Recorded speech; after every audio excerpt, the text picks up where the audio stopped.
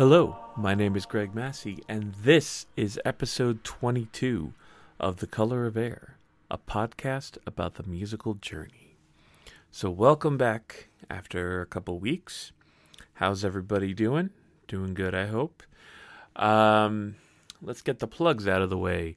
You can find us on the web at www.thecolorofair.com. Actually, no, I'm sorry. It's www.colorofair.com. You can find us on Facebook at facebook.com/colorofairpodcast. You can find us on Twitter at The Color of Air. And you can email us with any questions, comments at colorofairpodcast@gmail.com. And one other thing I want to talk about that's, important to the podcast is that I'm not sure how you listen to us, if you get it through the website or through iTunes. If you do get our podcast through iTunes or through Stitcher, it's very important that you subscribe, rate, and review us on those services, because that actually will, hopefully in the long run help us out a little bit. So yeah. If that's the way you get this podcast, please go and do that, as we would appreciate it very, very much. We got a pretty cool episode for you this week. I've been sitting on it for a couple weeks, just because things have been so crazy around here. But my guest on the podcast today is going to be Josh Strawn, who is the guitarist and singer of the band Vaura, as well as one of the main members of the group, Azar Swan. And, it took a few months. He was definitely one of the people who, when I first started the podcast, he was on the list of people I wanted to get on here. So it took a little while to, get schedules and everything else coordinated. Also, it took me figuring out how to record phone calls as opposed to just Skype conversations. And I was really happy to finally have him on. He's an interesting guy, and it was great to talk to him. And I hope you all enjoyed the music that I present of his, as well as, enjoy my conversation with him. But before we get to that, a couple of pieces of business. So I did mention on the last podcast that I was going to be doing the RPM challenge for February. And here we are. It is Thursday, February 26th. And as a status update, I think I'm probably not going to finish the challenge. And not for any lack of trying or for having material. Quite the contrary. Over this last month, I have been collaborating with a friend. I'm kind of keeping it under wraps until the actual thing is done. But, I collaborated with someone who provided me with lyrics, and it's been, I have to admit, it's been a really interesting experience, which, is doing everything that I hoped it would, which is to kind of point out for me as a music writer where my pitfalls lie. What's, figuring out what's distracting me, what's, keeping me from being focused on finishing things. Because I think I mentioned in the last podcast, the RPM challenge is not specifically for creating an amazing album in the month of February. It's about creating an album in the month of February, because if you can create an album in the month of February, you will have, committed to something and finished it, which goes a long way towards figuring out, what are your stumbling blocks as a writer from, finishing things. And it gives you this kind of very short amount of time to figure that out and overcome them. And while I can't say I've overcome all the difficulties I have in getting things done, it did kind of teach me a few things. One thing that was interesting to me was I was working on a song which was pretty much an instrumental, and it was just only going to have one part, just one guitar part. And I was sitting here recording it at home. I had experimented with some new tunings, and this thing just kind of came out of nowhere. I mean, that was kind of one of the joyous things about this thing, is it really kind of let my guard down to kind of just be open to new ideas, and this was one of them. And I sat here agonizing over recording the thing, and I mean, we're talking like a few hours, and it's just like this short 4-minute thing. And I was trying to get a live take of it, so I was trying to get it all in one take. And what I noticed was, I started to develop serious, I think we kind of call it in music terms, red light anxiety, which is that, everything is great and you can perform really well, but as soon as the recording engineer hits the red light, the record button, things just fall apart. And, and it took a lot out of me to, and sorry, this gets a little philosophical, but it really forced me to confront, what my brain does as soon as I hit that record button. What is stopping me from performing at my utmost abilities as soon as the record button is hit? Because, just sitting around the house, I was playing through this thing like 3, 4, 5 times before I even tried to record it. And it just sounded very good. It sounded natural. And, as soon as I hit record, everything froze. And, and I was starting to pay attention to little things like, oh, I hit this thing wrong and I did this wrong. And I missed this fill or this, transition. I didn't do this long enough. And I start getting into my own head about these things while I'm playing it. And that just makes the take it just ruins the take.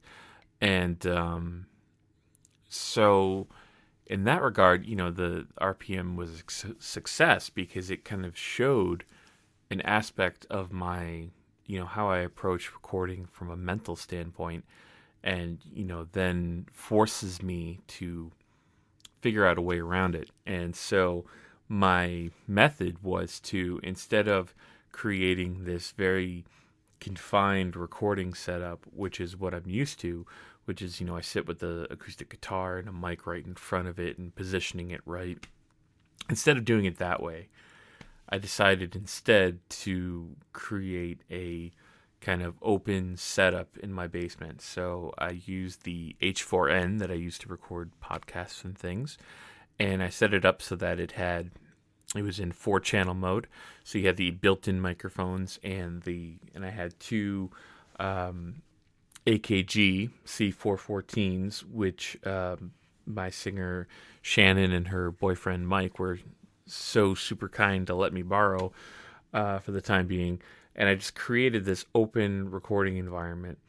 So the placement of the mic wasn't as important as to, what frequencies am I getting out of the guitar. I didn't have to nitpick that thing. I wasn't going through a preamp. I didn't have to deal with all that stuff. I just set the mics up and pretended as if I was recording a live performance, and lit some incense, and and just hoped for the best. And sure enough, after a few takes, I got a pretty natural sounding performance of this tune. It's not 100% perfect. I'm sure there's some flaws I could definitely perfect. But for the purpose of my recording, I was pretty impressed with it.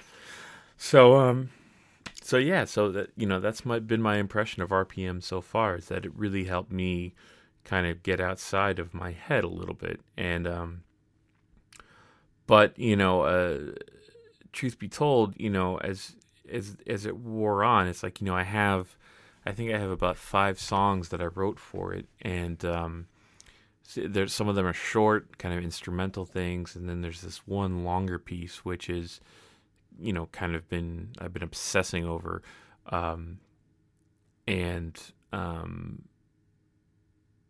it just occurred to me this week that, I'm just not going to be able to do these recordings enough justice to have them done in the next 3 days because, RPM requires that, you have them mixed, you have them mastered, and you have album cover. And I have neither of those things because I still have a bunch of stuff to record on them. And, due to the weather conditions, I wasn't able to get some musicians to come in and do some parts that I think they would be better suited for. So, so I did not complete the RPM challenge, but I do have this other project, which is these songs in the works. And, I think right now, my main focus writing-wise is going to be this next Balisite album. I really want to finish it because it's been too long and the music means so much to me, and I want to get this out there. And then after that, I've got this whole other idea, and it makes me feel very excited about music because it gives me options. It gives me things to do and to really, be prolific and creative and work with other people and get out there and do stuff. And so I'm very excited about it. So that's my summary of the RPM challenge, and I hope you enjoyed that. Definitely going to be doing it next year, and hopefully I will complete it. And so that's pretty much what's been going on here, other than shoveling tons of snow. So second piece of business is the topic of the week. So a couple weeks ago, I put out the topic of the week, which was concept albums. And I kind of talked about a few concept albums. And, like the topic of the week the previous week, I only got one response. But again, that's totally cool. As long as I get at least one response, I feel like, the topic of the week is pretty much a success. This is a long response, and since it was the only one, I feel like I can actually respond to it. And this one came from Mark Sorrentino. And he goes, "Hey, Greg, great topic of the week. Let me preface by saying that I focus far more on musical tone than I do on lyrics. I'm glad you mentioned Dream Theater, because that's the first thing I think of when I hear concept album. I share your sentiments to a degree, but where I part is that I feel like as a band, they would sound better if all they did was noodle their crazy instrumentals. I never cared for their vocal style, and I can't stand rock ballads, so there's less than half that band's body of work that I can really enjoy. Concept or no concept, I don't get a whole lot of feeling from their music, except that I like the mentally stimulating complex instrumentals." That's the first part of his email. And, I that is actually a really good point, Mark. And I think this is kind of a dividing point with a band like Dream Theater. And that's, I think there are people who, dislike the vocal style, and I can completely see that. Dream Theater's vocalist, James LeBrie, is really not one of my favorite vocalists. I will be completely 100% honest with you. Excuse me. He's talented. He's got a range. But I think when it comes to vocalists, especially in this, in the prog metal, prog rock kind of realm, some of them kind of just, there tends to be a lot of people who kind of focus on the very thin kind of voice, which I think is what James LeBrie has. And, if we're going to get into a discussion of Dream Theater vocals, I will definitely be on the side of saying there are some definite, stinger kind of vocal performances in their career. I know it always kind of frustrates me. I love the album Awake. I think it's a really great album song-wise. But, there are some times when he tries to sound tough and it just doesn't work. It's one of those things, when a death metal singer tries to sound, let me rephrase that. When a non-death metal singer tries to sound like a gruff, death metal or hardcore kind of aggro style vocal, 9 times out of 10 it sounds like shit. And I'm not a huge fan of James LeBrie's vocals in those regards, but I do think he has his moments. Yeah, excuse me. I don't know why I'm yawning while I do this. I'm very awake right now. But I can say Wait for Sleep off the Images and Words album I think is one of his finest vocal performances. It's just got a delicate sense to it, which I think suits his voice perfectly. So I can definitely agree with Mark's point there. I think if you're into a band like Dream Theater, I think that you are going to fall into two camps where you either like the crazy stuff or you like their songwriting stuff.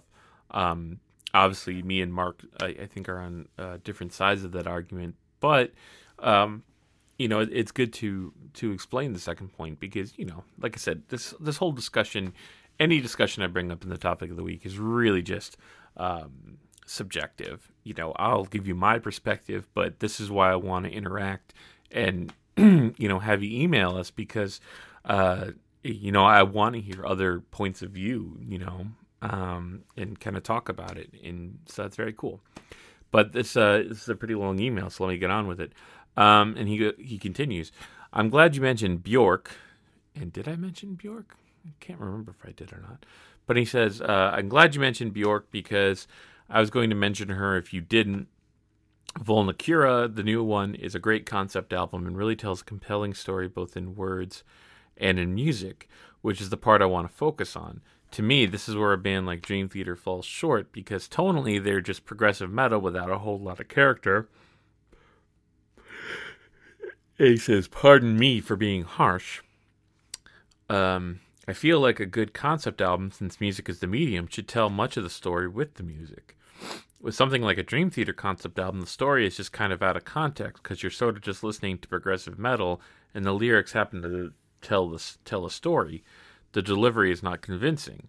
Bjork's music, for the most part, I think is uniquely rich in character, and in fact, most of her work has actually been in the form of concept albums and done really well at that. In terms of musical tone, I think Bjork really hit a vein with the Medulla, an album about ancestors, which I felt was almost humbling to listen to. And I think Volnakura is her most profound and focused album, musically speaking, since. Let me interject here. I'll be honest and say I'm not as well versed with Bjork's output as other people are. I think because I mentioned the app on the last on the topic of the week, and yeah, I think it's foolish for anyone to kind of talk shit about Bjork because I think in terms of kind of important figures in music, whether or not you agree that her music is brilliant, I don't think you can argue that she's been someone who's really made a pretty interesting contribution to music over the last 20 years or whatever, and I think so I think that he makes a good point, and I agree with him that with concept albums the music and the lyrics kind of have to gel. I think that was one point I was trying to get through in what I was talking about, because I felt that there were some where, okay, the concept was kind of cool, but then you kind of just don't really address it in the lyrics, or like he's saying, it should kind of fit in a little bit with the music. So, jeez, this is weird. Anyway, but he continues. Another example that illustrates the emphasis on musical storytelling is Sigur Rós with the album. He just put the parentheses, which I'm guessing is because the album doesn't have a song title or an album title. Again, not as experienced as Sigur Rós, so please don't get mad at me for butchering whatever their album title is, which doesn't even have really. And he says, sorry, the Sigur Rós with the album blank, which doesn't even have real words. The lyrics are in a made-up language, yet the album really seems to tell a compelling story, whatever way you wish to interpret it. Musically, it flows from one song to the next, and as a whole, from start to finish, with a very clear shift in tone in the middle. It's one of those albums that I think is seriously best appreciated in totality. And that's cool. That's actually a good recommendation, Mark. I actually really like Sigur Rós, the bits that I have heard, and I think I've talked on this podcast about how a lot of what I've been doing the last 5 years and 6 years, 7 years, whatever, has really been trying to explore music. And Sigur Rós is one of those bands that I do, I have wanted to explore more. I know there are some, I don't know their song names by heart, but I saw a performance of one of the songs, and it was a live recording of them in the studio. I believe it was Abbey Road Studios too. And with, kind of a small orchestra and choir and everything like that. And it moved me a lot. I mean, I was dumbfounded. And how good it was. And I'm sure you're screaming at your headphones now, being like, "That's this song, you idiot." But they're one of those bands that I just don't know well enough yet. But what I have heard really kind of moves me. And in kind of a funny side note, people who may have followed me on Facebook know that I have a penchant for really cheesy TV shows. Well, I don't think they're cheesy, but I think other people do. And one of those is, I was really a big fan of the show The Vampire Diaries. And, I can almost hear the collective groan of you faithful listeners. But please don't unsubscribe because I like a show that might be silly. But there is a really, there's this... I talk about this with my wife because we used to watch together, and the show is filled with a lot of these kind of very kind of stereotypical emo-ish ballady kind of songs, like for teen angst kind of crap, which I think the show kind of mainly is focused on in terms of an audience. And I always joke around that I just need to write one of these cheesy emo love songs and, get myself played on a Vampire Diaries episode or pretty much any show on the CW, let's be honest. And I'll, make a nice little paycheck for myself. And whether or not that's true or not, I don't know. I don't know what the royalties are for getting played on the Vampire Diaries. But in the season finale of one of the seasons, I think it was season 3, one of the characters is drowning, and at the same moment, the song plays, and I remember being very blown away because I was like, I actually really like this song. And for a show that, whenever a music cue happens, I usually vomit because it's usually some kind of really kind of piece of crap, like I said, emo, ballady, teen angsty shit. This song really, really blew me away, and I was like, what is that? And it was Sigur Rós. So that's kind of cool, and it gives me, and based on what Mark's saying, it, gives me more incentive really to investigate them more. But again, he's got a little more in his email, and he says, but of course, I have to mention Keodot here as well, because as far as tone goes, I have yet to hear anything more captivating. Even though the only one that I know for sure was a concept album was Hubardo, every Keodot album really has an incredibly focused work of art, even with such a huge range in tonality, like with Dazzling Anemone. Musically, each Keodot album, I think, tells a story from start to finish, even if the interpretation may differ between individuals. That doesn't really make them concept albums, but I do think of them as wholes rather than thinking of a couple of songs I like off each album like I would with something more conventional, including early Bjork. That's part of what makes a concept album good to me. On a Dream Theater concept album, like 6 Degrees of Inner Turbulence, for example, I'm only going to listen to 2 or 3 of the songs off it that I like. Medulla, however, or the Sigur Rós album, or just about any Keodot, I'll feel bad in a way if I just pick off 1 or 2 songs.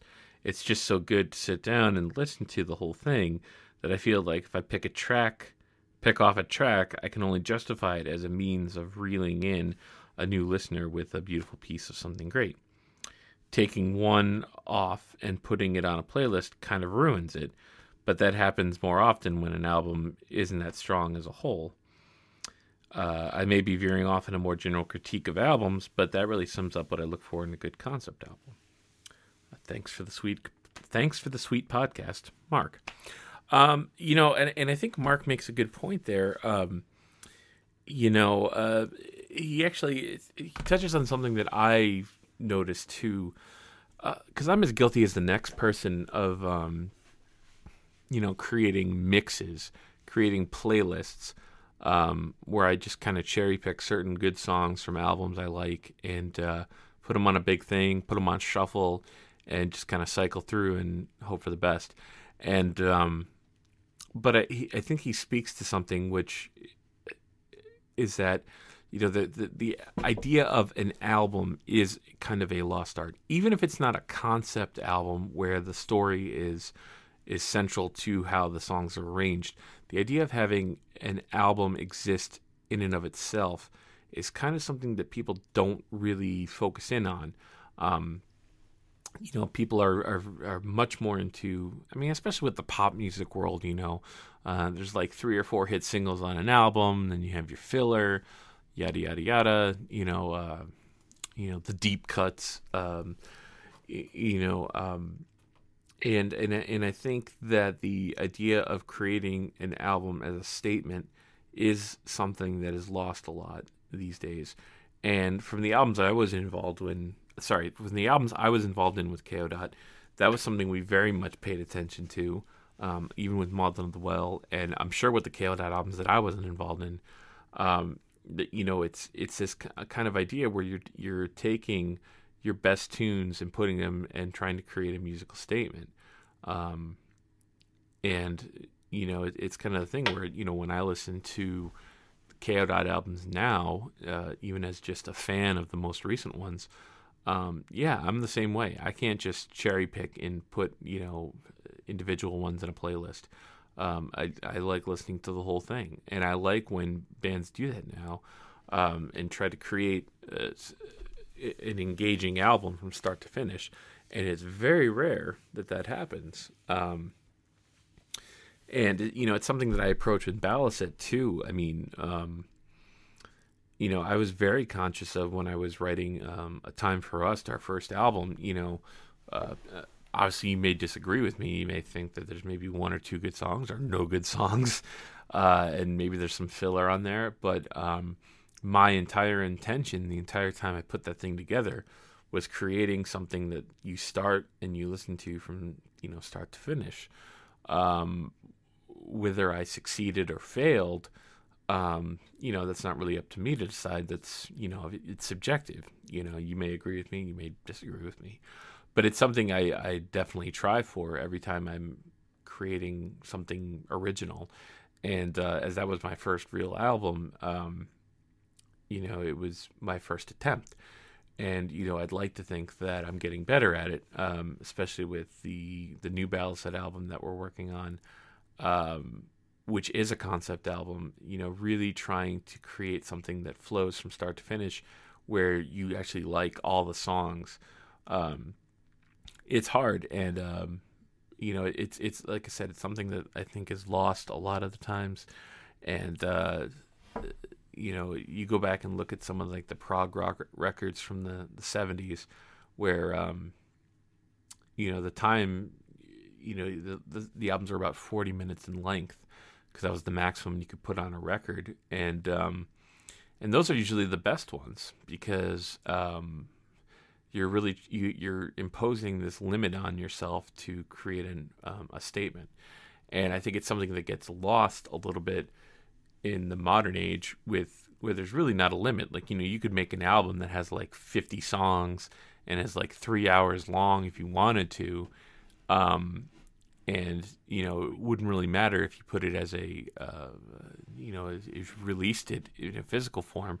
You could just put out the digital downloads of it. You could even make one long song, if you want to. And I think people kind of don't really get the sense of editing. And there are exceptions to it. Hubardo is a very good example. I think that's an amazing album that KO. Did. It's a longer album, but I think it works. But there are other bands where it's just the albums just go on too long, and they just try to pack too much stuff in, and as a result, you get a very unfocused piece of work when an album as itself is supposed to be a singular statement.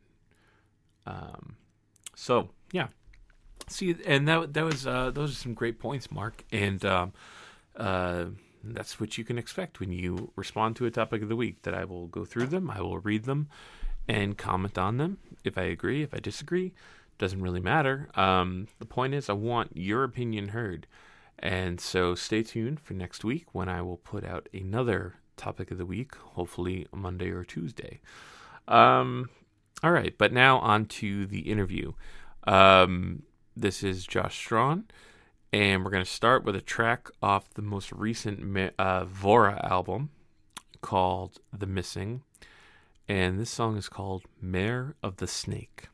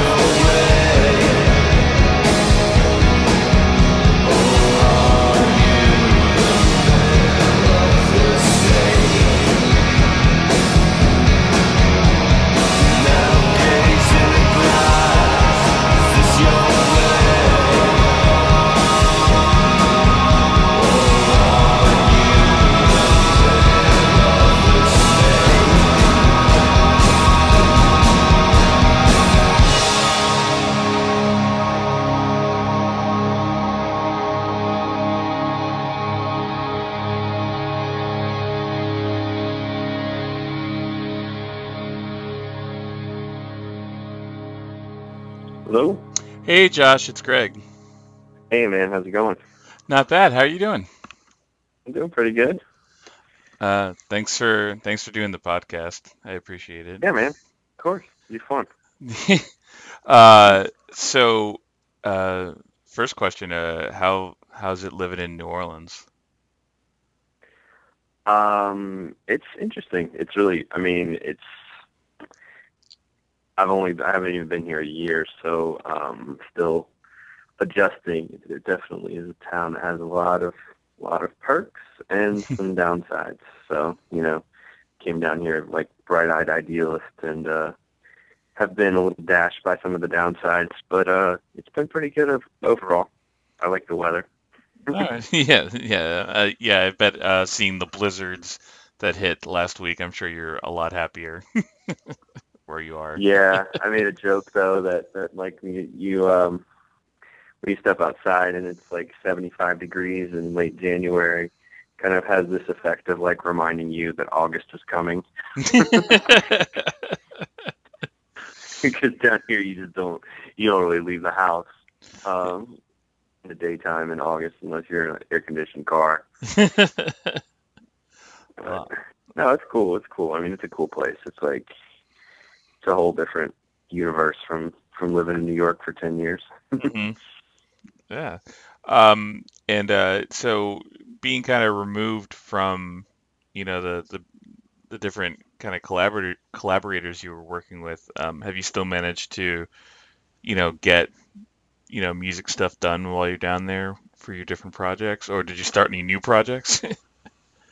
I haven't actually started anything that I didn't have going before I left. Okay. The one thing that I've been spending more time on lately, Andrew Hawk and I worked out like 2 songs before I moved. And we've been spending a little more time fleshing those out and getting those demos ready to kind of send around.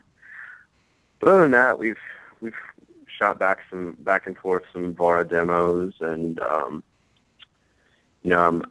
still working on stuff with Zora for Azar Swan. So I'm still working on stuff, but it's nothing completely no totally new projects yet. Okay. Yeah, because for a while there, it seemed like you had a new record coming out, like with, or it seemed pretty quickly that you're having stuff coming out. So this is Yeah, a no, I busy mean couple years. the funny thing is how many things I've actually finished that have been held up and not come out for one reason or another. Oh, really? Yeah, I mean, it was just for a while there. I was just working a lot, Yeah. I guess. So I think there's actually a project that I did. Trying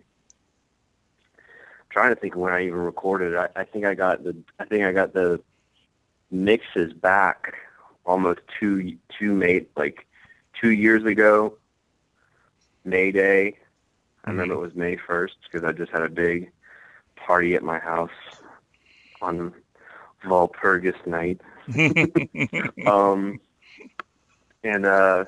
No, but it was just a bunch of label stuff getting messed up and had to find a new label, and now I've been waiting on artwork to get finished because they decided the new label decided they wanted to do 7-inch instead of cassette. So there's still stuff on the way. Oh, cool. That's cool. And yeah, I was listening, just kind of refreshing myself more. I was listening to both the Azar Swan records today, and they're both amazing.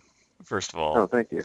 I was kind of curious how that kind of came about, because you and Zora were in the band Religious to Damn, and then what kind of prompted the name switch, and was it kind of a stylistic shift as well? Yeah, I mean, it was a little of both. I mean, I've known Zora since I moved to New York. We were actually dating for a long time before we actually started making music together, and obviously we're not together anymore. Haven't been for a long time, but we've continued making music together. Basically, we worked on a track that ended up on the first record called "Lovely Day," and we're really excited about the direction it was going in, and I called up my friend Sean from Letter S to help us out a little bit with some synth production, and so we just kind of ended up making this anomalous sort of like synth song, and we were really happy with the way it came out. And we've been frustrated for a long time with making Religious to Damn work as a live band, which is just a rotating lineup, and Jesse Krakow from Time of Orchids recorded the record with us, about 7 of the songs or something. I can't remember how many. And Jesse's an amazing player.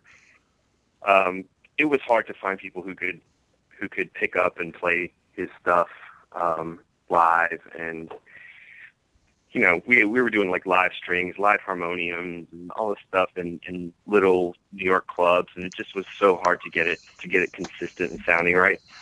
So once we kind of had the electronic kind of bug, and we made this song that we really enjoyed, I was like, why don't we just do this? Why don't we just like go all out, Yeah. And the sound was like so different, that we decided not to keep the same name. Oh, cool. Oh, cool. And so you mentioned the electronics thing. I mean, that probably made it a lot easier for kind of working at home as opposed to booking studio time, right? Yeah, I mean, definitely. I mean, it's kind of interesting. I mean, it's not like a lot of our stuff isn't really.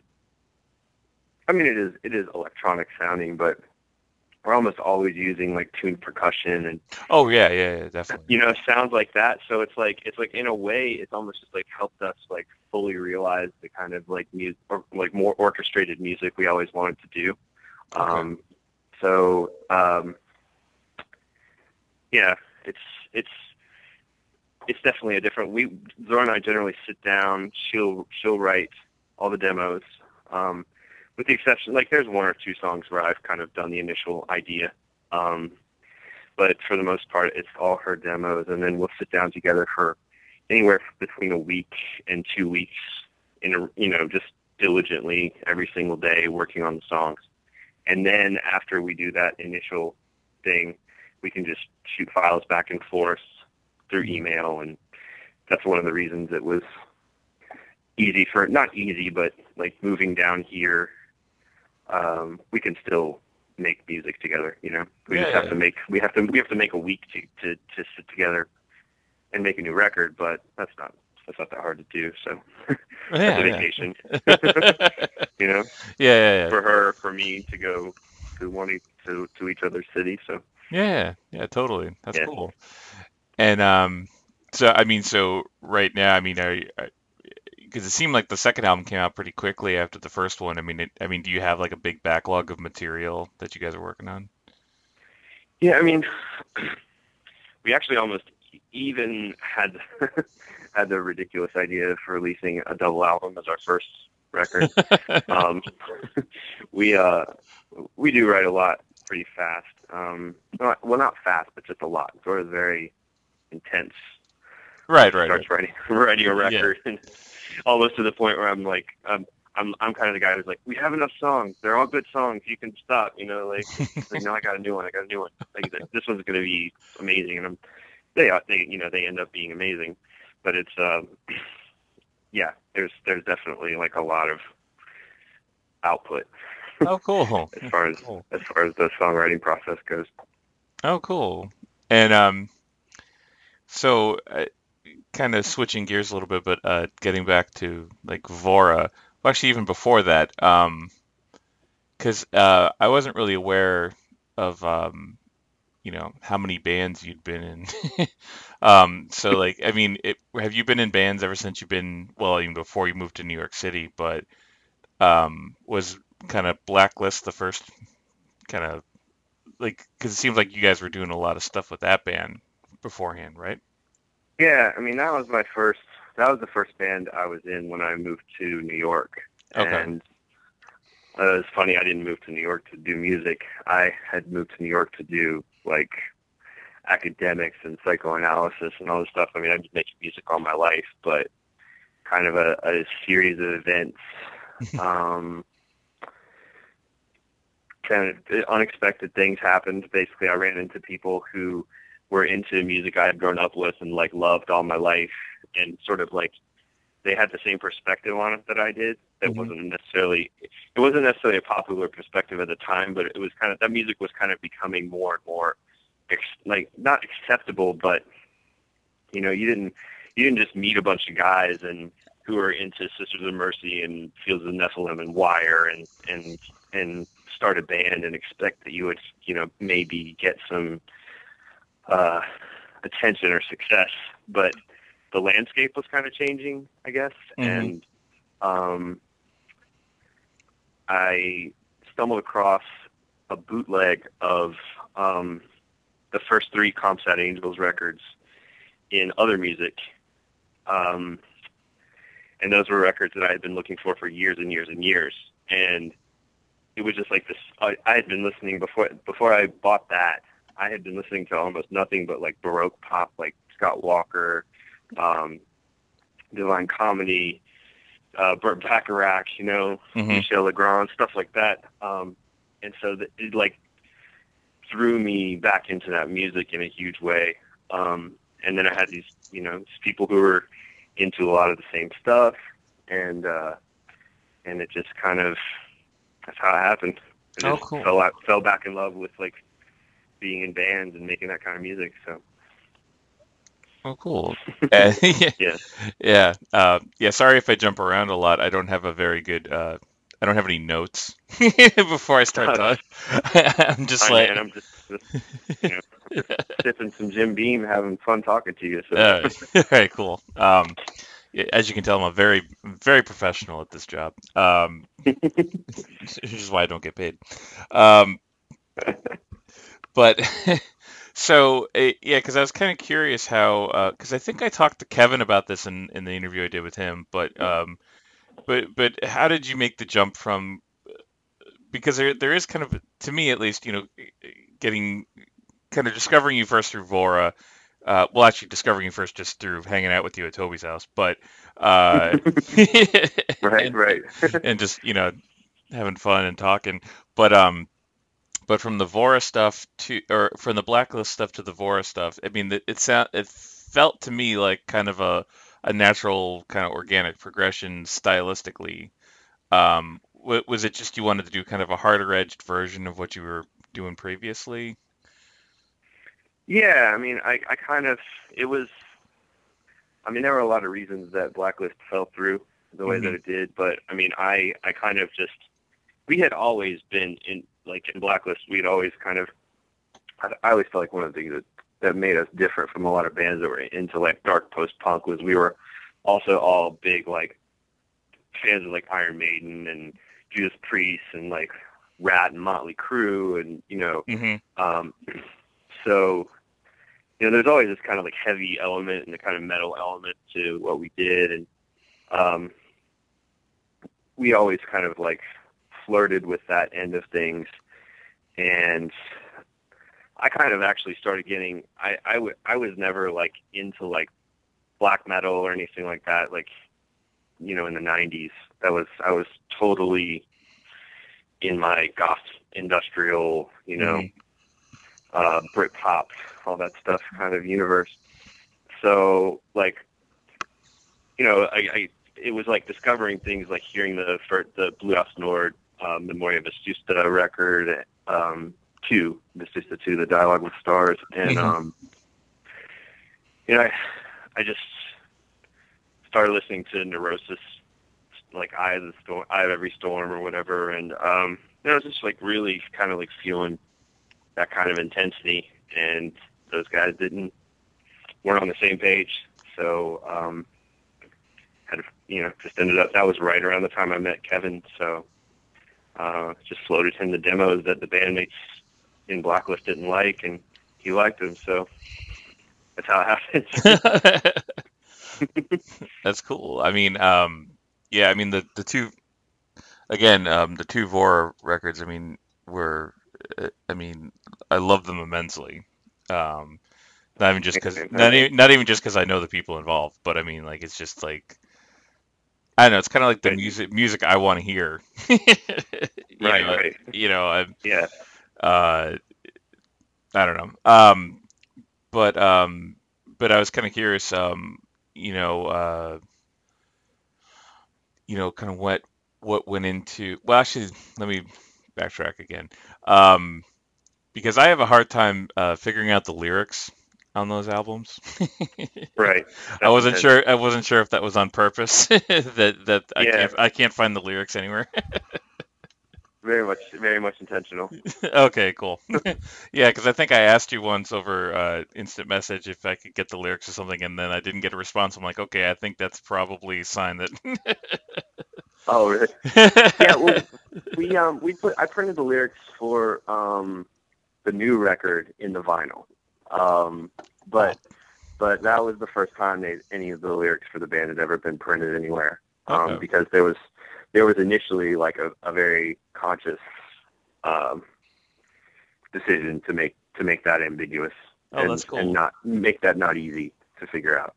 Okay, that's cool. And well, because I was gonna ask like lyrically, just because following you on Facebook and you're very in-depth posts about a variety of different subjects. And you even mentioned you went to New York to study and everything like that. And I was just wondering how much of that factors into your lyrics. Like I mean, you're very much in the know, as it were, on like world events, probably more than I am.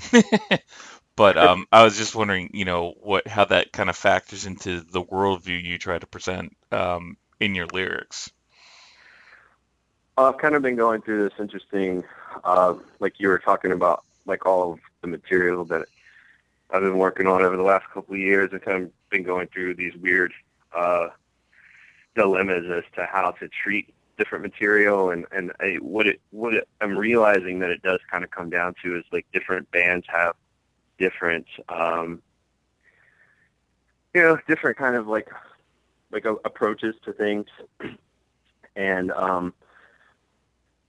Blacklist was always very kind of like didactic and manifesto-ish and like fist in the air. That it was like that those were like my efforts to kind of write political anthems, like they were kind of like the Clash, but also not as sort of like explicit. We're singing about class war and Sandinistas and all that. I kind of wanted to make a record that was about those things, but that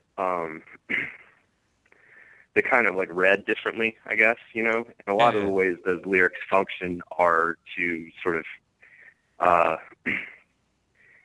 create multiple layers, Hmm. of meaning. So, it might appear to be kind of somebody speaking to a lover or something like that about, the past and nostalgia.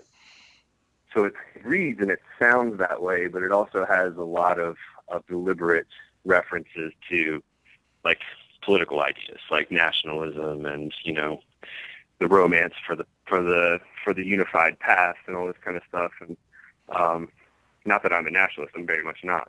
Right. So, but so I mean, it could that bandit came through the most. But that's actually why the Vaura stuff was intentionally so veiled, because the first Vaura record was my sort of deliberate step away from that kind of explicit sort of like, I am going to talk about this thing Yeah. kind of stuff. And it was kind of like making an effort to be more poetic and more imaginative and more ambiguous. I was inspired by ideas still. I was really interested in like the phenomenon has a name. I can't remember now what it is, but you've seen these posts of like abandoned places around the world, Hmm. abandoned cities and abandoned. And so I was always really fascinated by that. First, because it was fascinating. Second, I was fascinated with why it was fascinating. And third, I was fascinated with the idea that the moment those things were posted as secrets, they were no longer secrets. So the first Vaura record was kind of about this imagination of a secret island, but that, the politics kind of stops there with that Okay. record. So, and then the second one was just really super personal. I was just like, I'm going to stop talking about the world entirely, or being inspired by outer things entirely and just do a record about inner life kind of stuff. That's all like super personal experience stuff for me, that record.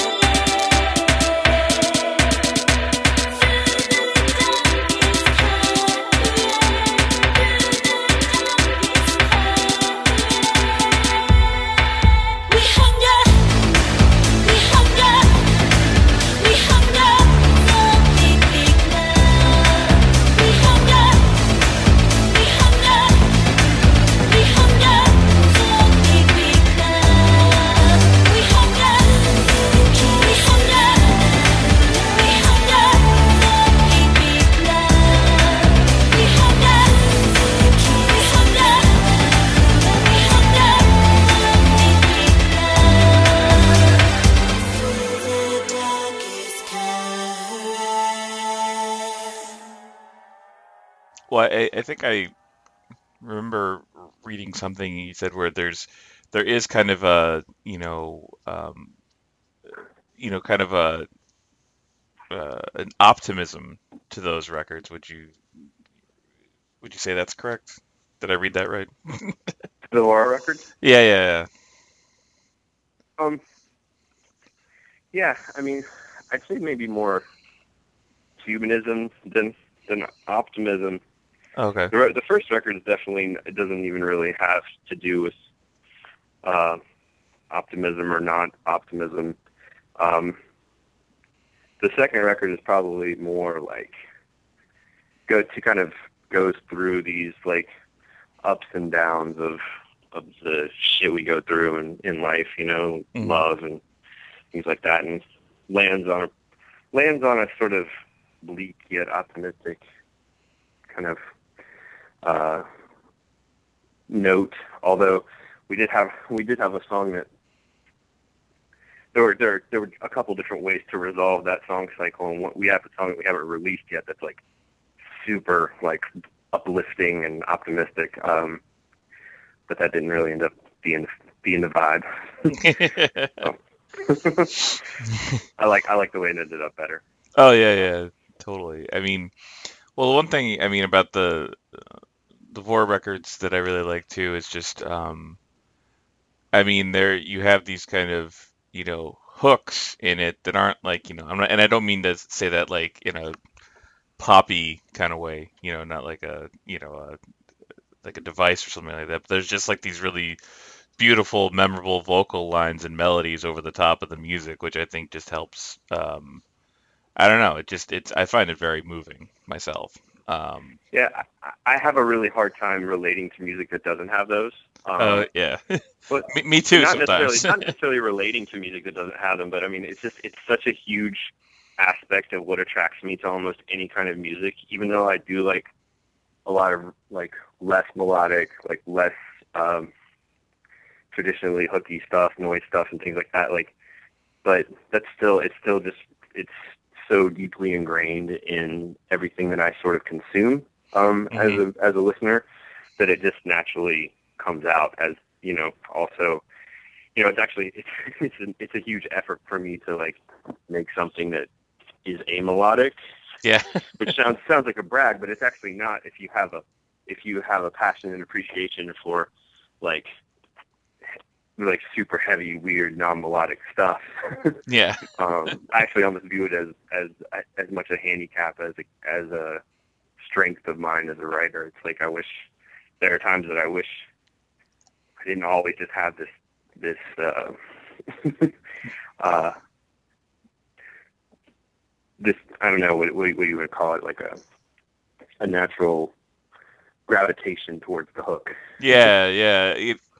No, it's funny. I mean, it's taken me a long time to kind of come to grips with that because I feel the same way, you know. Hmm. And I think, I think I remember having conversations. I've mentioned this before, having conversations with people at a KO show when I was in the band, and they're like, "Oh, so what, crazy arty, math rock or crazy abstract avant-garde shit are you into?" And I'm just like, "Oh, I'm into Iron Maiden." Right. You know what I mean?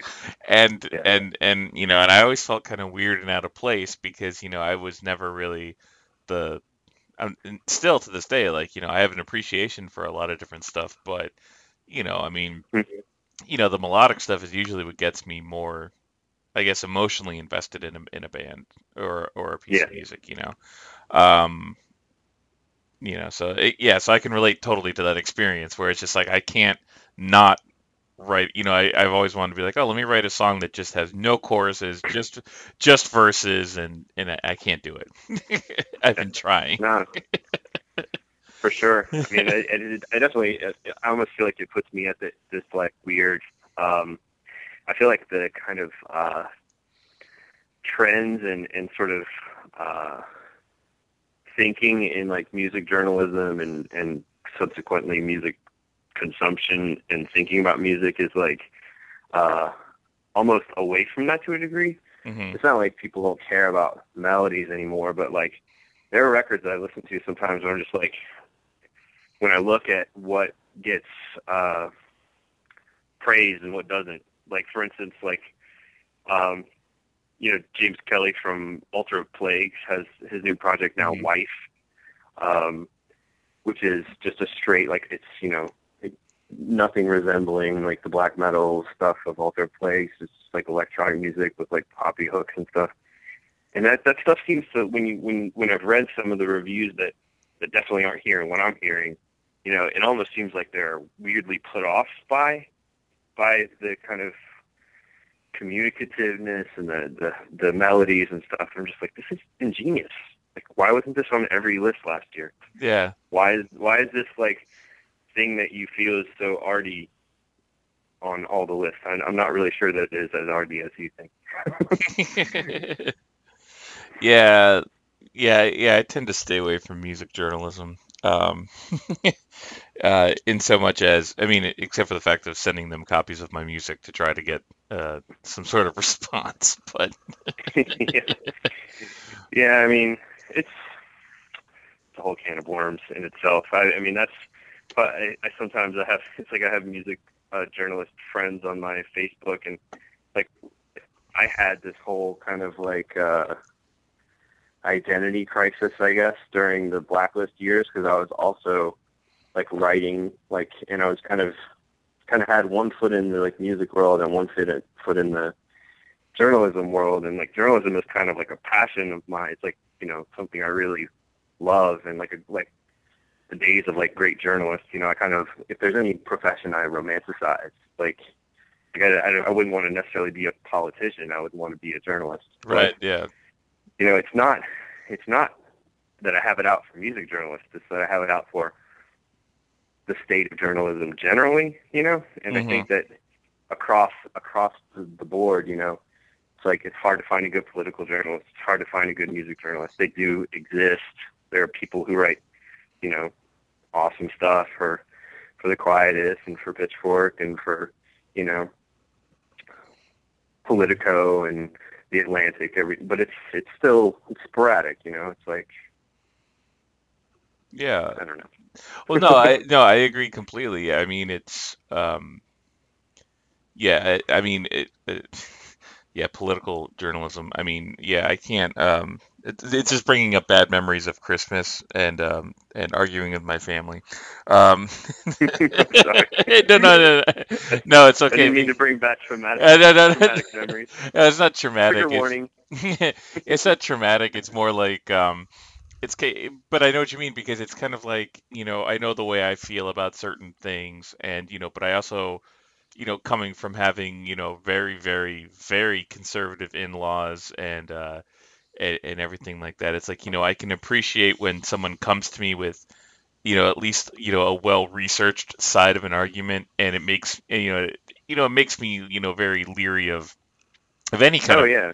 of any kind of mainstream topic, because, or you know, news source, because, you know, liberal or any or otherwise, and but it's kind of like, you know, but yeah, it's like I've always looked for, you know, I would love to find the one, you know, like the journalist who, you know, you know, like does their work really well, and you know, so that I could point to something and you know, have, you know, but I'm not well researched enough to have these kind of arguments. So I just I just get yelled at for, you know, my president ruining the world, and Right. and Right. you know, and then let my dad call me his pinko son. You know, it's fine. Aw. Yeah, man. It's funny. Like one of the things I'm wrestling with right now, you talking about like the fact that I write all this stuff on the internet. I'm wrestling with the fact that I need to stop doing it because for so many different reasons. But it's like you know, people tell me like, oh, you sound so, you know, you sound so angry, or you sound so mean, or you're so much nicer when I meet you in real life, or whatever. And you know, I actually. I'm obviously pretty vocally anti-religious, but I mean, my in-laws are evangelical missionaries, you know, who currently live in Acadiana, Louisiana. So it's like people. It's like you kind of can't win. It's like if I bragged about the fact that, you know, I get along well with and sort of spend like all my like a lot of my holidays and some of my spare weekends and spare time with these folks who are like politically, like if we were at a debate forum, we would be trying to completely destroy each other in the debate. Mm-hmm. But you know, these are people I get along with like and love to death, you know. Yeah. But what do you do on social media? Do you brag about that? And you just sound like an asshole. Yeah. Yeah.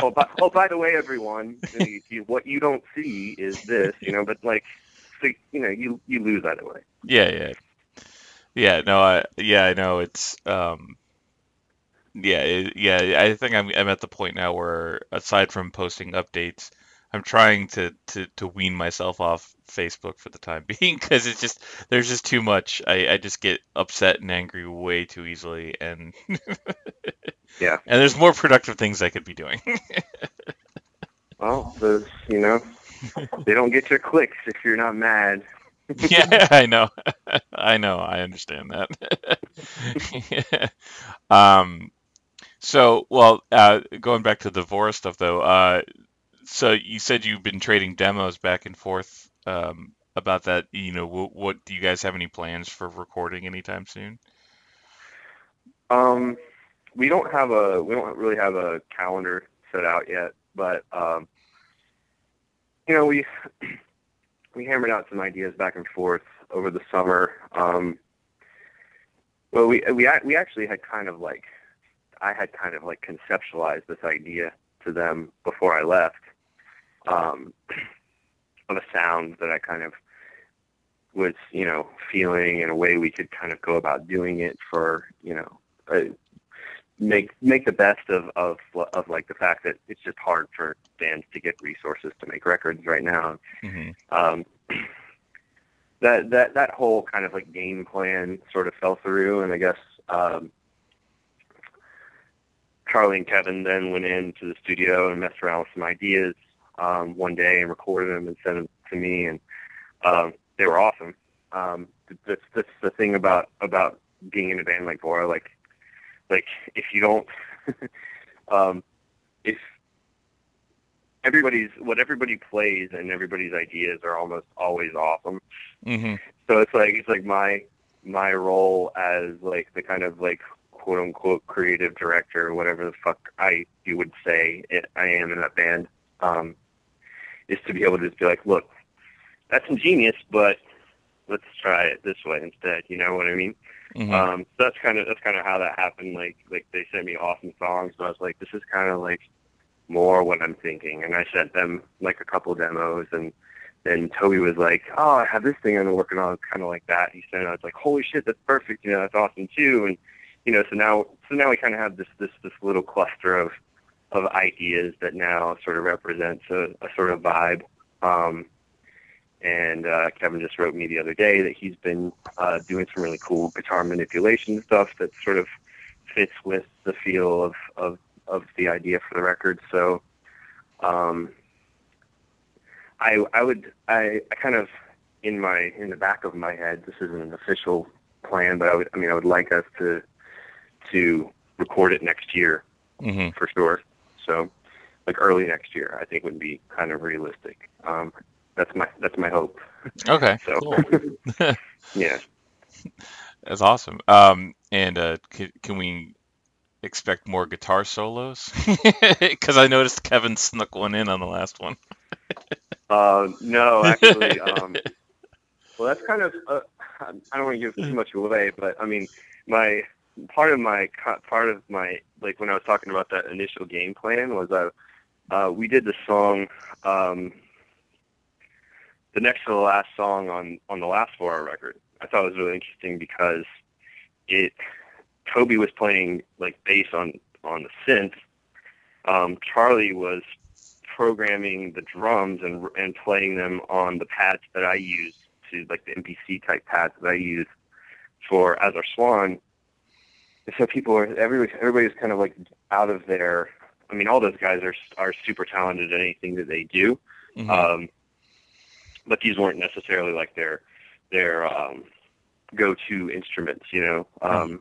So I thought it would be interesting to kind of throw everybody out of their comfort zone in a sense, and kind of do more of that. But yeah, I don't think it's not gonna it's not gonna sound very much like a metal or even very much like a guitar record. I don't think, even though Okay. there will be guitars on it. Mm-hmm.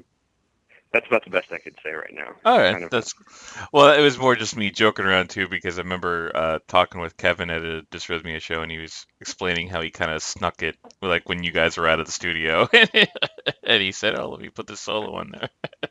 Oh man, it was, when he said that through, I was so psyched.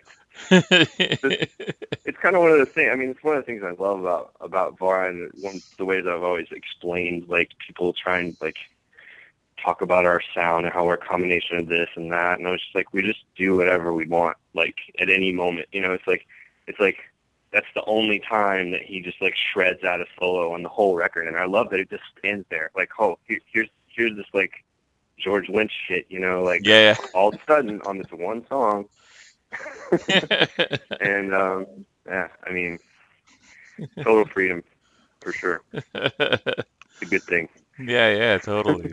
That's awesome. Oh yeah, interestingly enough, I'm trying to. It hasn't happened yet, but I've been on and off in contact with Neil Kernan, the producer, and like trying to see if I can get him on the podcast so I can ask him all my questions about Rage for Order.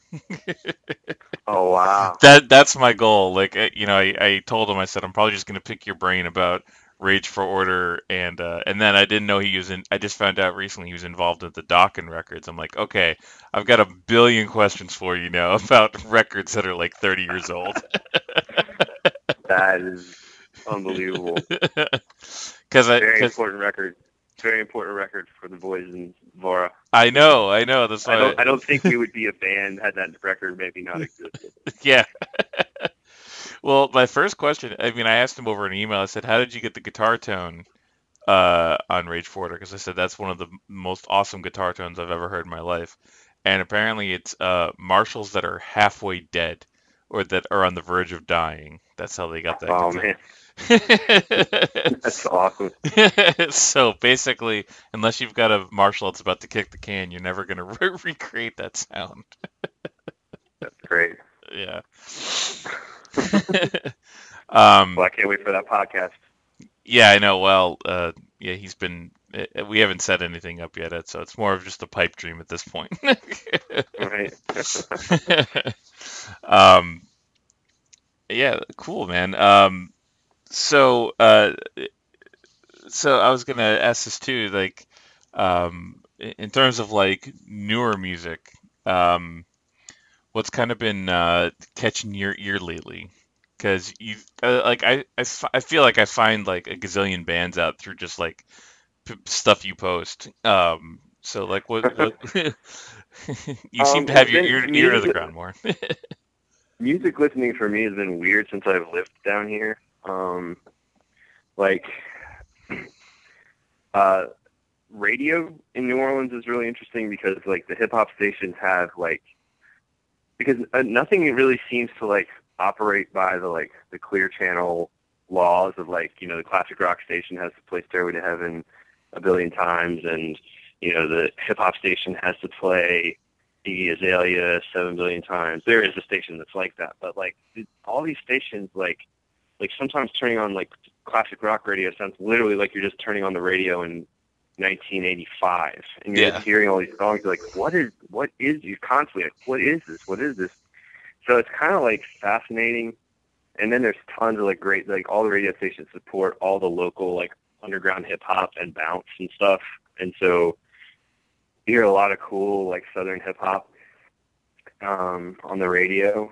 And I drive more, so I've been like listening to old records. I've been pulling out my CD player, all my CDs. So I'm the record I listened to the most this past summer was Simple Minds' New Gold Dream. So, but like newer stuff, like I said, I got really into that Wire record. I mean the Wife record, What's Between, and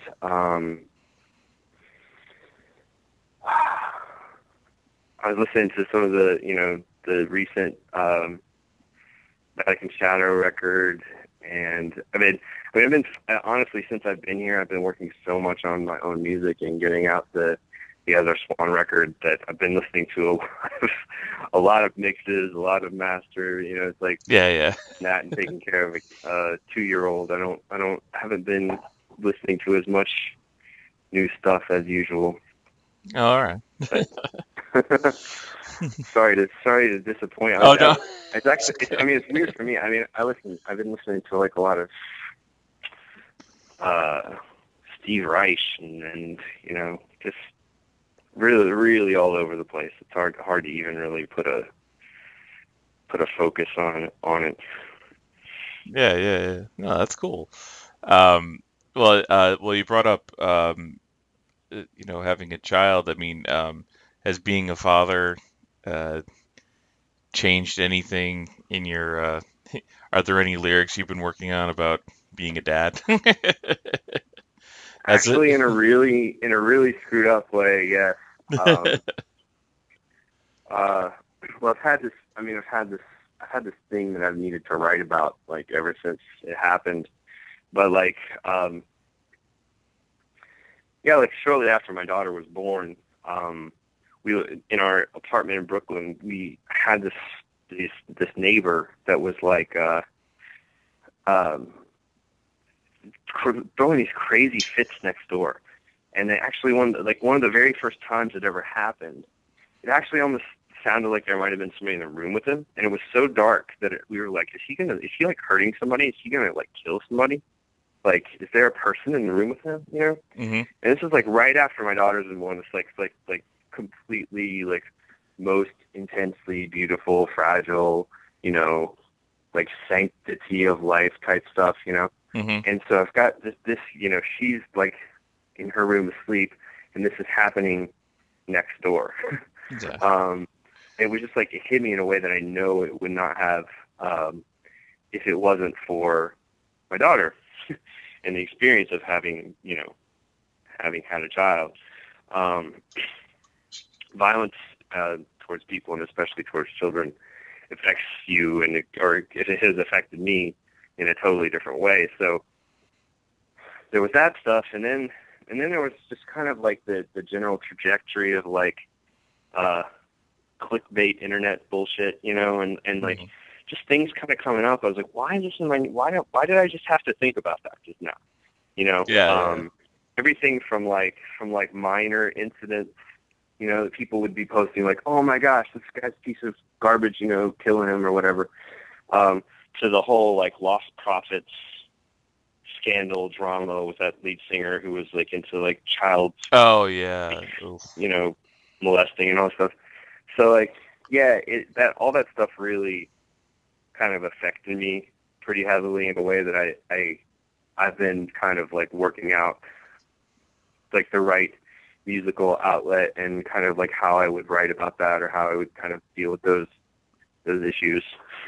Yeah. I haven't written it yet, but that's definitely in the works. Oh wow.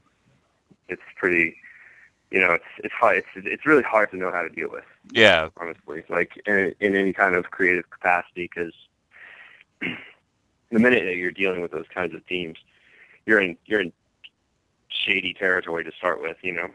Yeah. So, Totally. you don't want to do something coming from this totally like kind of horrified at kind of standpoint, and then be seen as like complicit or glorifying or what, you know. It's like, it's all like, how do you write the lyrics? Like, I'm not here to write a noise record Right. from the perspective of some rapist killer or something, you know. It's actually, I mean, it's been an interesting thing to actually kind of think through from like all these kind of like philosophical standpoints about art. Like, how could you actually communicate something like this, and have it be aesthetically and morally, you know, Yeah. sound across the board, you know? So Yeah. that's the main thing. Wow. That's definitely an interesting take on it. That's cool. And so one other thing I was gonna ask is like if you could name like one or two like moments on an album. I mean, this is because this kind of comes from an idea I've been kind of obsessing over lately, where especially after listening to albums over and over again for like the last 20 years, you know, I find that there's like these little like silly moments in an album that like I obsess over, where I'm just kind of like, I don't know why, but like the way that, you know, such and such like hit this chord at this time or something like that, like for some strange reason that sticks with me, and that like somehow like gave me this new knowledge of something. Right.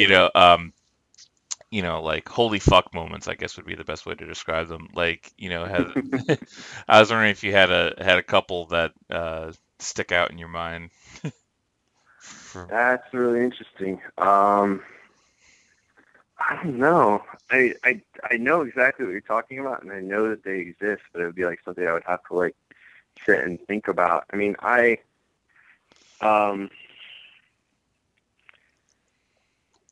yeah, I mean, it's kind of, there's just songs that, I mean, throughout throughout my life, I've always been, I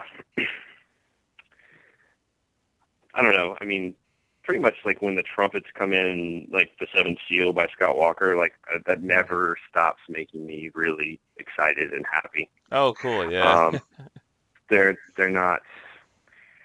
It's nothing specific. You know, I don't know that it's really the specific moment that you're talking about, but it's an interesting one. I wish I could have done my homework beforehand. No, it's a really cool question. It's like I love. We were talking about like music writing. It's like I love something I wish there was more of, and probably my fault for not looking harder. But you know, just like I like to listen to musicians talk about music. Like Nick Podgorski, when he posts something about a record on his Facebook or whatever, I'm always just like, man, that's so like that. Just like listening to how somebody is listening is really awesome, you know. Yeah. And like when I was sending the Azar Swan songs to remix, and like Dominic Ferno was talking to me about the songs. I was like, nobody has talked to me about this music in this way before, you know. And it's like really cool, you know. He's like referencing all the stuff and like newer Madonna stuff I'd never checked out and stuff. And I was like, it's awesome to hear people who are listening on that level, you know. But maybe when we post the podcast, I will have thought of the ultimate moment, and I'll post it in my caption. Okay. That's cool. Yeah. Yeah, totally. No, that works. And well, yeah, just kind of like you made me think, like, remember like one that I hadn't even thought about in a while until we were just talking about it was have you ever heard well, do you know the song Mother Russia by Iron Maiden off No Prayer for the Dying? I don't, not off the top of my head. It's to say it, like it's got this, like, it's probably the first song that made me obsess over synth choir, you know, the famous, you know, the very synth choir sound. And it's you know, obviously the riff that they do in the middle of this song, it's really not a complicated riff. It's, you know, it's a very simple, like, you know, minor scale thing. But what gets me about it is when they modulate it from E minor to C minor. And it's like, you know, I don't know why. It's just like this, just the way that the choir like modulates. Like, I was just like, holy shit. And so forever that's like one of them. So it's like it doesn't even have to be any. It's, you know, it's not even like intellectual or, you know, like, oh, what a brave artistic choice. It's just like, I don't know. That's just fucking cool. Right. Yeah. No, you know what? Actually, this is only probably one among many, but this is something that happened to me very recently. And it's funny because I was talking about this box set earlier and listening to old music because I had been pulling out my CDs. So I pulled that Comset Angels CD out again, and I was listening to it when I was driving to my in-laws' house for Christmas. I was driving over the Chapalaya Basin, which is like this long, for people who've never been to New Orleans or surrounding areas. It's like this long stretch here. It's like basically driving over a really long bridge. That's like so long you forget you're on a bridge, and you're surrounded by a swamp on all sides. So it's all these kind of like trees with moss, and you know, it's like a really kind of like picturesque, gloomy landscape. And it was like fog. Like completely fogged out in the morning. And I put on the Comset Angels record, the second record, Sleep No More, which is probably one of my favorite albums of all time. And there's a song on that called Dark Parade. And there's a song, there's a moment where they start to detune the strings in this like almost Black Sabbath kind of way. It's just like stuff like something you never hear in music in like bands like that, you know, these kind of like post-punk, a lot of dark post-punk bands, you know. It's a heavy song, but yeah, every time, that's like that's definitely one of those moments that. Oh, like, cool. I love. Cool. And actually, here's a this is not even a music related question, but so a few years ago, I actually went to New Orleans for a conference at my old job, and I took a ghost tour. And the guy was Oh yeah. mentioned, yeah. I mean, it was silly, of course. I mean, it was fun. Started and ended at a bar, of course. But yeah.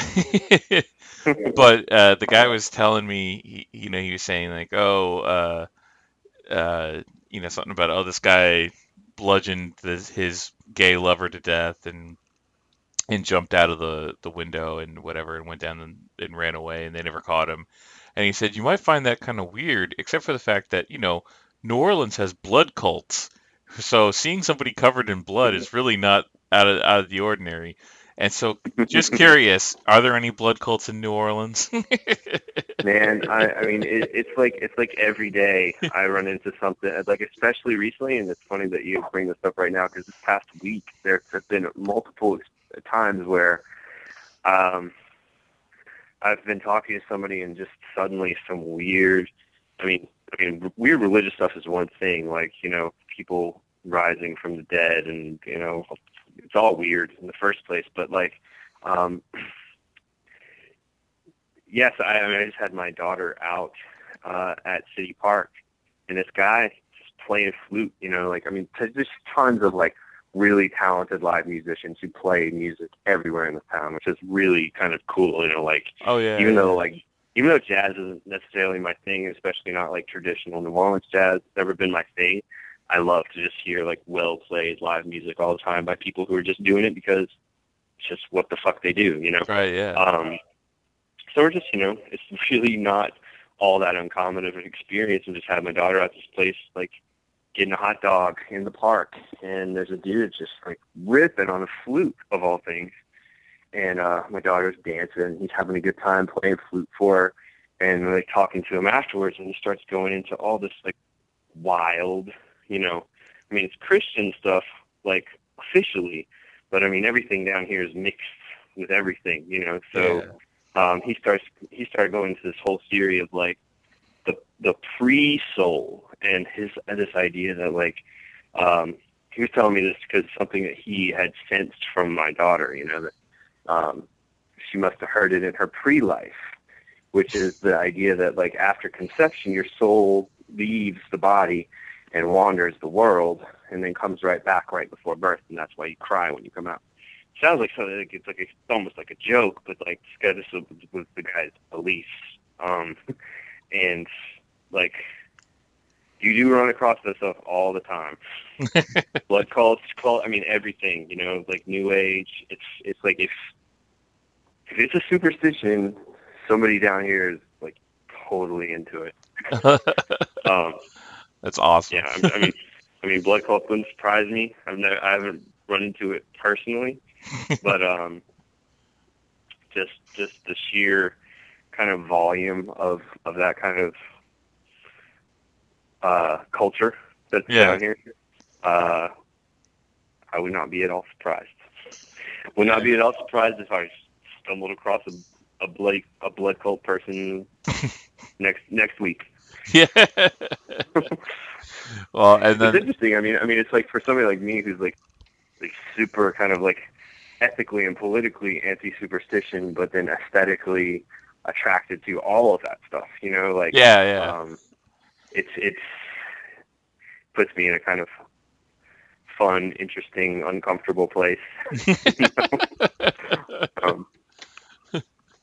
kind of just have to smile and nod, and people are talking to me about these like wacky ideas. Yeah. But at the same time, I'm kind of like, wow, that's like more creative than anything I would hear. Yeah. In a intellectual forum in New York or whatever. Yeah, so, totally. And give and take. and my one other kind of touristy question, I guess. Have you witnessed a live jazz funeral at all since you've been down there? Oh, a second line. I have. It's like, cool. happens all the time. It's really cool. yeah. I mean, it's hard. It's another one of those things about this town that it's like it's the weird kind of combination of like joyfulness and morbidity that kind of like surround but by the same token, this is like a completely like normal thing to see happen. So yeah, it's cool. It's Oh wow. more of that kind of like music permeated culture, you know. It's just, Yeah. you see it and it seems like there's a parade, but somebody's dead. Yeah. So yeah, it's interesting. It's cool. Oh, cool, cool. Well, well, hey man, thanks for taking that time to talk with me. This was really awesome. You Of course, know, man. I had a great time yeah, chatting.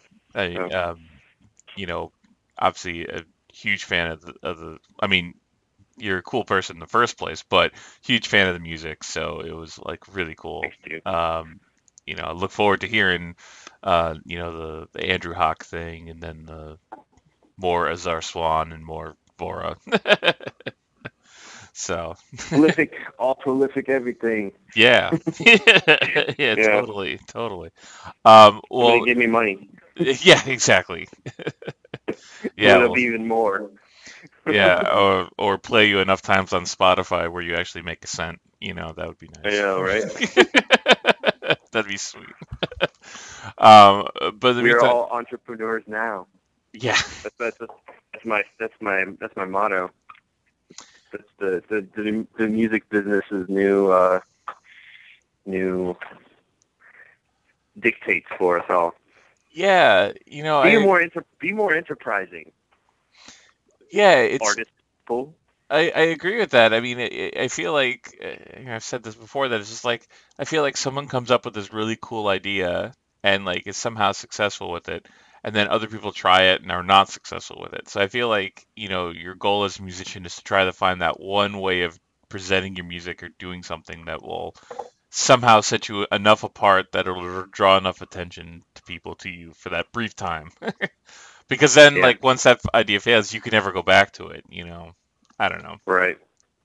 I Yeah, mean, man. We could have a whole nother podcast about state of the music about all that stuff, industry. man. It's so dark and so bad. Yeah. And I don't care what any optimists or kind of people who are like, oh, it's always been, this, and it hasn't always been like this. Yeah. Every single person who actually is trying to do this, like, like with any kind of, if you have any remaining vestige of belief in any attempts to keep separate like the creative from the enterprising and the entrepreneurial, like, then you're fucked. You're a joke. You're the old guard. Get with the program. It's like, okay, well, I guess. enjoy your stupid free records. They're all terrible. Well, I'm just waiting for the next person to try the Wu-Tang idea of making the one copy of the album for $1 million. Yeah, yeah. But It's like RZA stumbled across Walter Benjamin one day and his like light bulb went off. Like, oh shit! This is the idea. This is the thing we do. Well, anyway, man, thanks for everything, and yeah, like good luck and look Yeah, forward to hearing. thanks for asking me. I'm honored to be included. So it was fun talking to you. All right, cool. Well, we'll definitely have you on again next time, once the next record comes out for any one of your projects. So. Cool, man. All right, cool. Have a good night, okay? Thanks, you too. Take All it right. easy. Mm-hmm. Thanks, man. Bye. Bye.